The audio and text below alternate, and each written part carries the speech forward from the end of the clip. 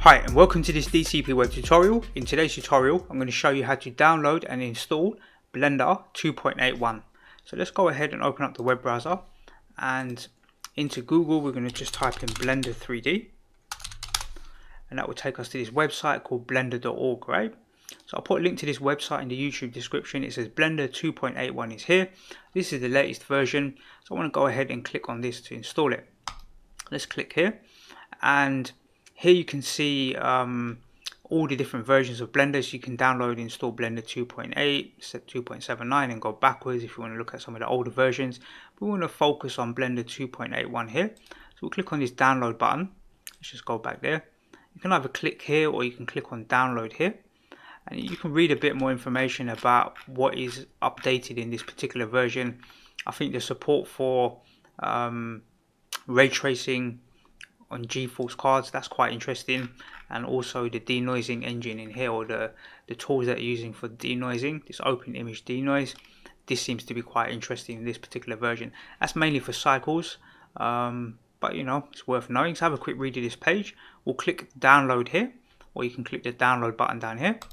We'll click that, and automatically the browser or this software or this website is detecting that I'm using Windows, so it's offering me the Windows installation. You can click the drop down here and you can select the other options that are relevant for you, for your machine, Mac OS, Linux as well, but I'm going to be downloading the Windows. So let's go ahead and click the big blue button here. That will start the download, so we'll wait for that to start downloading. You can see it's downloading here. I'm going to open up this folder and we'll drag and drop the file once it's downloaded.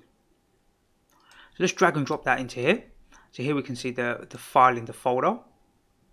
Let's just open this up. And normally I would scan this with Norton's, right? So here you can see Norton's is saying it's safe. So you shouldn't have any problems. You can see it's got some information. It's very new, right? The file was released less than a week ago, but Norton's saying that thousands of people have installed it, so it's fine for you to install as well. But when you double click on this, you'll notice that Windows Defender will load up, and it's looking at this particular file to say, well, it doesn't recognize it so much, but that's not a problem. Really what we do is click more info here, that little more info. Let me just do that one more time. If I double click, Windows Defender will open. I'm going to click more info and run anyway. So that will start the installation. We'll just click next, accept the terms, click next, and it should download and install and overwrite your previous version of Blender. So if you're running 2.8, this should now be installed in 2.81. So let's just follow the on-screen instructions. Here you can see it's installing. It takes a few minutes, or less than that to be fair. And if you've been following my YouTube channel, you know that I've been working with Blender, doing tutorials. My channel is quite diverse, so go and have a check of it. Do subscribe if you'd like to learn about 3D animation and all sorts of different types of software. I like to look at different things. So here we can see the complete the Blender installation. Let's click finish. Let's go ahead and load up Blender. Let's just make sure we see 2.81 here. So I can see the new splash screen. We can see version 2.81a. So this is going to be the latest stable version. I would always recommend that you try and get to downloading and installing the latest versions of Blender. It's going to be a bit more stable. It's going to support more graphic cards. It's just going to be better for you. So if you had problems with Blender before with certain graphic cards, try and download the latest version and use that in terms of seeing if you can get some better stability.